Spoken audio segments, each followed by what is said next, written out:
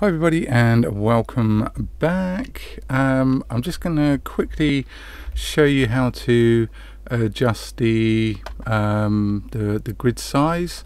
So at the moment our cube here is 2 meters by 2 meters by 2 meters.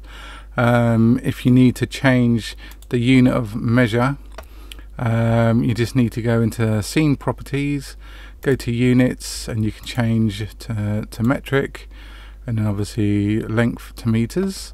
Okay, and in order to change the grid size, you just need to go up to here, which is show overlays, click on the drop down arrow, and you can see here we've got the grid, the guide, the scale is 1, so for every square here it's like 1 meter square. So if we change this to 0.5, that means every square here is half a meter, 50 centimeters. Yeah, so that's it. That's how you change the grid size to suit. Obviously you'd need to play around with it to get what you need. But yeah, hope you liked the video.